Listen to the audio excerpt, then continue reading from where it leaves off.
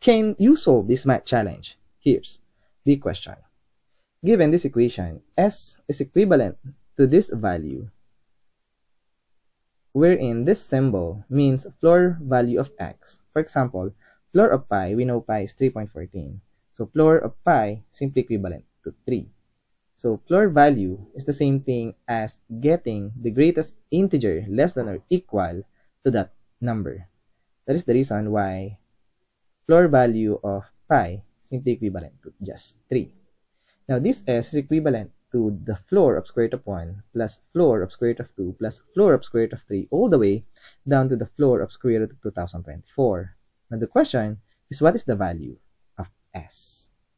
So pause this video right now and see if you can answer this question, because I will show you the solution in 3, 2, 1.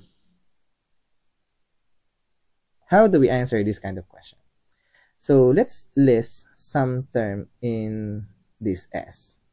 So what is the value of the floor of square root of 1? So technically, square root of 1 is 1, so the floor value of 1 is still 1.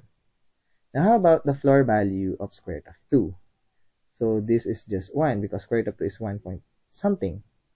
Square root of 3 is also 1, but square root of 4, since square root of 4 is 2, so the floor value of is 2. Now let's continue. The floor value of square root of 5 is also 2. The floor value of square root of 6 is 2. Square root of 7 is 2. Square root of 8 is 2. But the floor value of square root of 9, since square root of 9 is a perfect square number, the floor value of square root of 9 is now 3. Now from here, let's do some observation.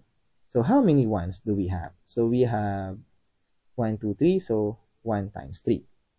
Now how many 2s do we have? So we have 1, 2, 3, 4, 5, so we have 2 times 5. And also, this 3 tells us we have 3 number that when we get the floor of square root of that number, we get 1.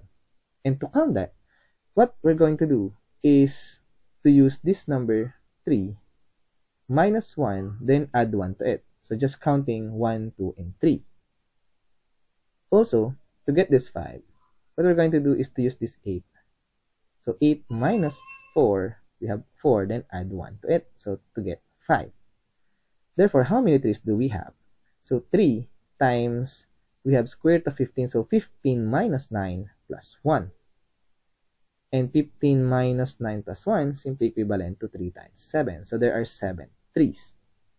And now from here, we see again another pattern. So we have 1 times 3, 2 times 5, 3 times 7, 3, 5, 7 are all odd numbers.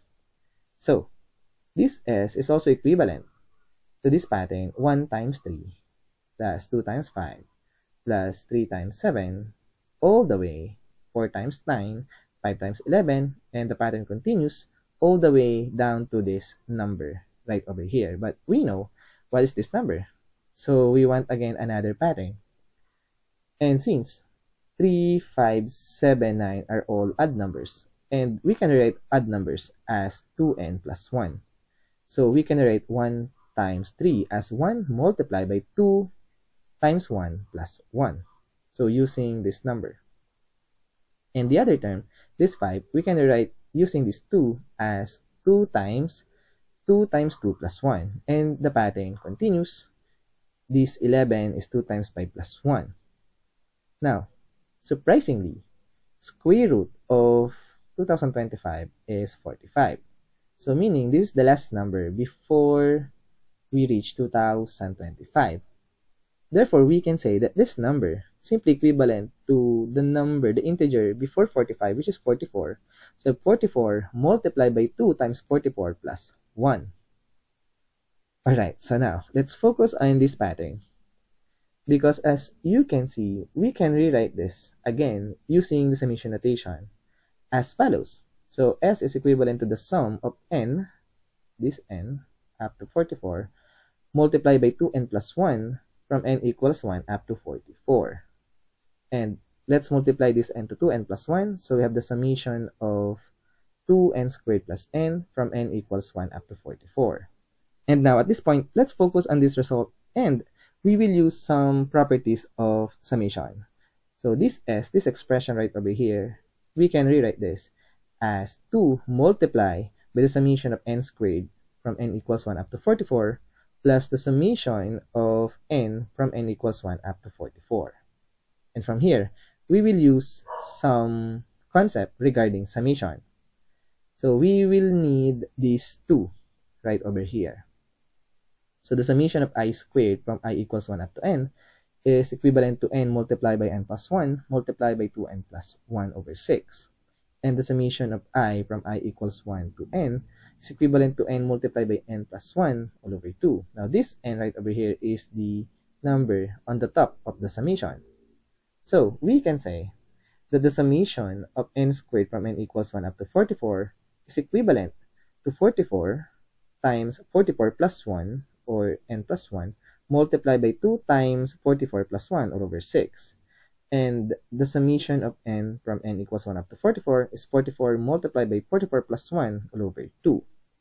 Now, simplifying this will give us 44 times 45 plus 89 over 6, and this will give us 44 times 45 over 2. Now, simplify those numbers. We have S is equivalent to 58,740 plus 990, and when we add those up, we get an answer of 59,730. And that's the answer to this question, because this number is equivalent to this summation, and this summation is equivalent to S. Therefore, given this equation, S is equivalent to the floor of square root of 1 plus floor of square root of 2 plus floor of square root of 3 until floor of square root of 2024, then the value of S is equivalent to 59,730. And as always, we are done.